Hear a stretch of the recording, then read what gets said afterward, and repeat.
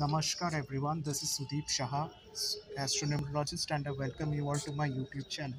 So in this video I am going to give you my astrological view for the Indian stock market for the week starting on February 6th and ending on 10th of February 23.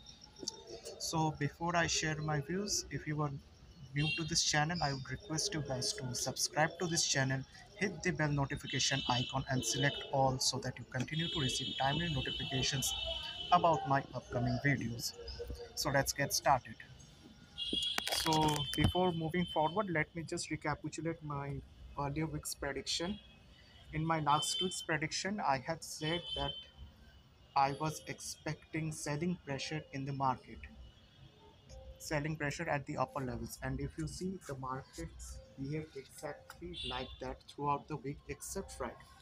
And I had also shared the timings of the budget day as well.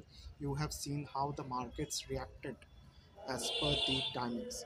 Like I had said, like for the first hour, I was expecting a downside, and you have seen like after a huge gap up opening, the markets came under pressure, and then again I talked about a reversal, and we saw Nifty touching 17,900 on that particular day. And again, I said after 2 p.m., you just simply play with the trend, okay?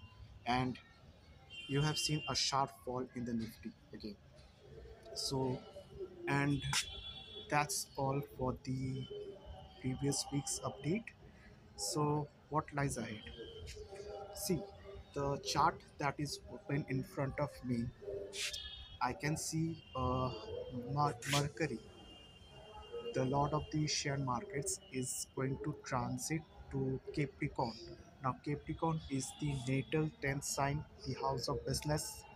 So, the lord of the share markets is moving into the house of business where Sun is already present. So, this is actually a very good combination which is taking place.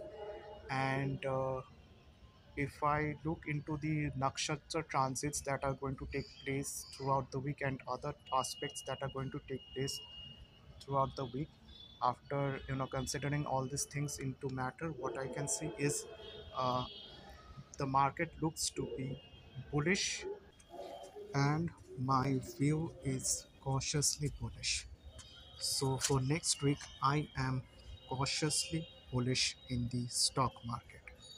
So that's all in this video. If you find this information to be useful, I would request you guys to like this video and don't forget to share it with your friends. Till then, do take very good care of yourselves and namaskar.